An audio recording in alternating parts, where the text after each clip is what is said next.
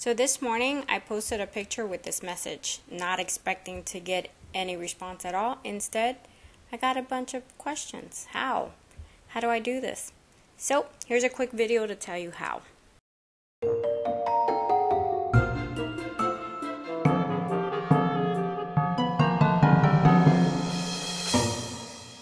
Let me start by telling you that there are 4 versions of the knit stitch, the U-wrap being my favorite of the 4.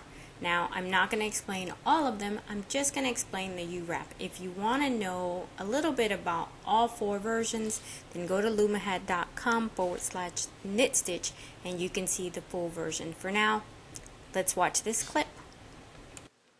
Okay, my next favorite version of the knit stitch is the U-wrap. I call it the happy medium.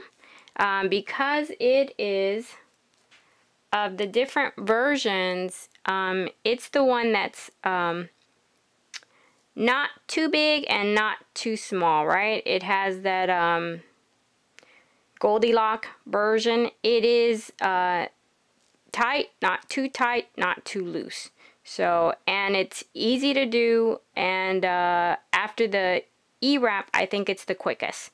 Okay, and basically, just like the E-wrap, it gets its name by what you do with your working yarn when you wrap your pegs. You're going to half wrap the peg, which forms that U, and of course you can't go to all of them. You're going to do them one at a time. You're going to bring your loop from the bottom over the top. Okay, and then you're going to go to your next one. You're going to take your working yarn and you're going to go from the front to the back, but you're not going to completely wrap the peg.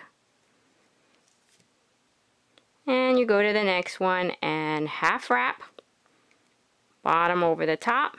Go to the next one, half wrap, bottom over the top. Is that cool or what? I love this stitch. That's the U-wrap.